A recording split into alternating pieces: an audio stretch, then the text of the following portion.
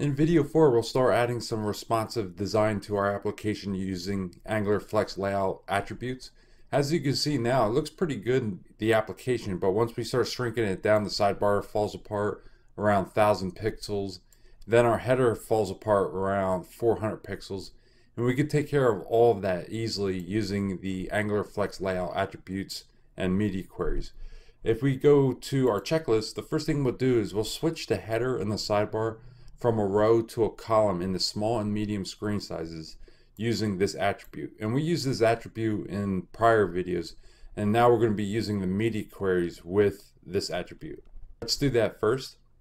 We'll only be working inside of 2 files throughout the whole video. One will be the layout side HTML file. Open this up, and then also the header component. And we'll go inside of here, and here's the header HTML file. Then I'll close this down, and we'll start inside the layout side component.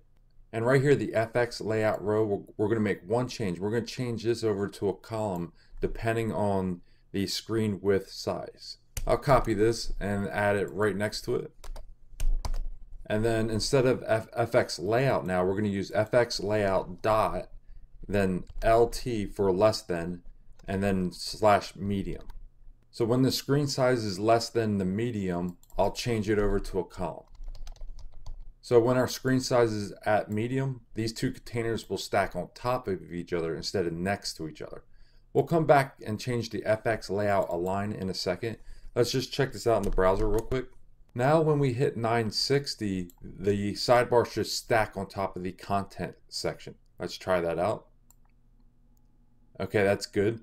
And then now we want to fix the alignment issues. Now we want everything to stretch going all the way across the screen size when we're at this width.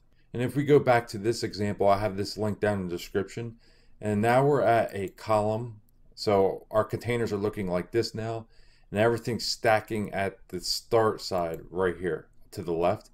So I want to change this to stretch so everything goes across. Also, I want to change this to start so everything stacks against the top.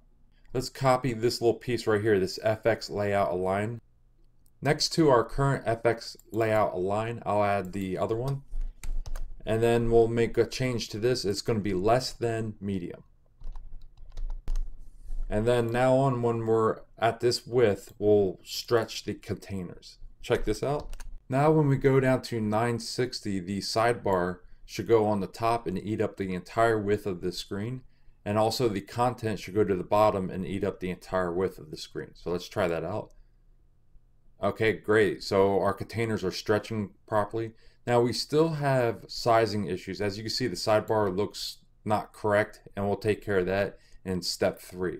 Now let's move on to the header, and if we shrink the screen all the way down to like cell phone sizes, as you can see, everything starts falling apart around 600 pixels. So we'll take care of that. We'll have each of these containers stack on top of each other, turn into a column when we're below 600 pixels.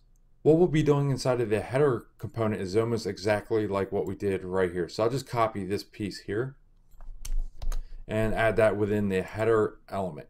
And I'll add that towards the end here and just change it around a little bit. We can get rid of this.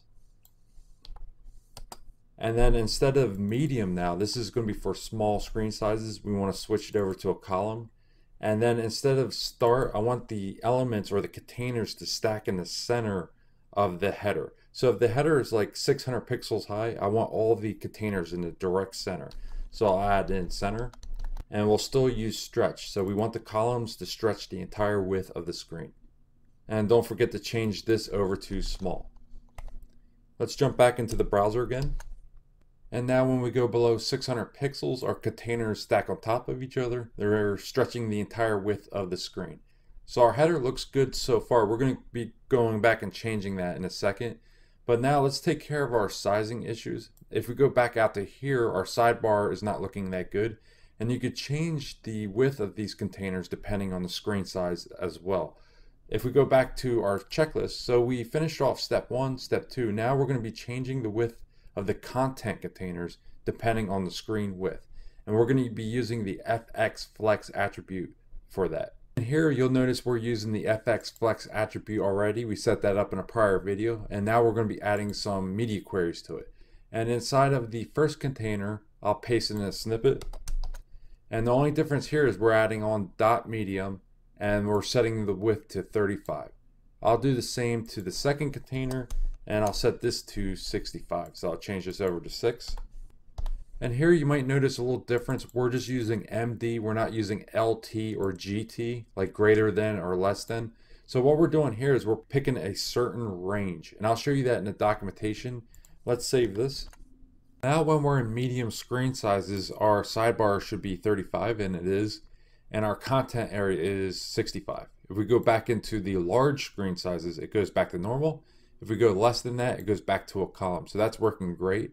And they have really good documentation on this. If we go back to the link that is down in the description and click on the responsive link right here. And here, if you open up the developer tools, this right here will change depending on the size of the screen. If we go into large, this switches over. So this is a really good tool if you're trying to figure out what media queries you want to use. So I used MD. So our sidebar and our content is set between 960 pixels and the max width of 1279 pixels. Now less than is a max width if you use that, and greater than is a min width if you use that. And that's why I just used the medium, because I wanted it within just this range. Now we're done with that. Let's move on to step 4. So now what we're going to do is reorder our containers depending on the screen width using the fxFlexOrder.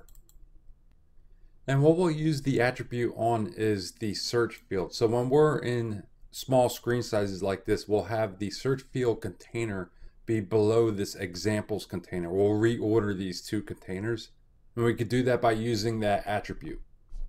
And back inside the header component, we'll start inside the second div, our search field container, and here I'm going to add another attribute called fxFlexOrder.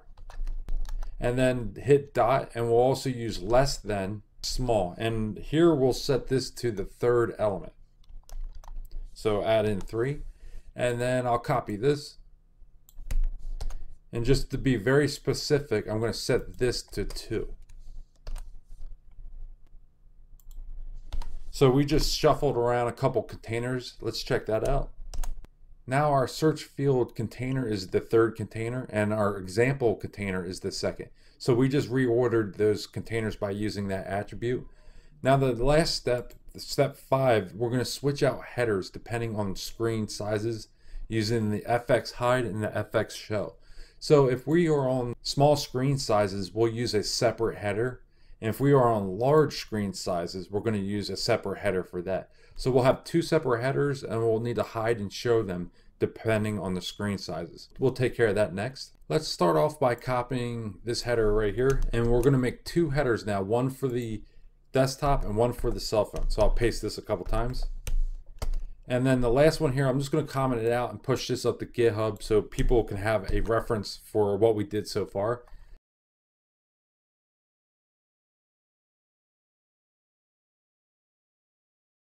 And then here we could change it up any way we want now. We don't even need to use the attribute, the fxFlexOrder attribute. We could get rid of this because this header is just for cell phones now. So we could do whatever we want. And I'll cut this out. And what's neat about this is you can create custom components just for your cell phones and add it within your cell phone header. Then you could create another bunch of custom components and add them for your desktop header. It's very flexible like that. And then here we don't even need this anymore. We get rid of this. And then clean this up now. We don't need to listen for that and this. And we don't need the fxFlex.lt. We can remove this for the cell phone. They're all columns. And get rid of this as well. And now what we need to do is toggle this header off and on depending on the screen size. So if it's a small screen size, we want to turn it on. And now I'm going to use the fxShow less than small. So if it's in a small screen size, show this header. If it's large, make sure you hide it. Now let's go clean up our desktop header, and this we could remove now. We don't need that anymore. And this as well. And remove this here. and replace it with our fxShow attribute. And here we're doing the exact opposite. We're showing it when it's greater than small, and we're hiding it if it's less than small. So technically what's happening here is it's toggling our headers off and on. Save this. Let's check it out in the browser. Now we have a desktop header, and then when I maximize this, it stays in place. And then if we go all the way down to the cell phone, it swaps out to the cell phone header. Great. That fxShow and fxHide is very useful for things like that. And we have a little stacking issue. Let me go ahead and remove that. I'll be back.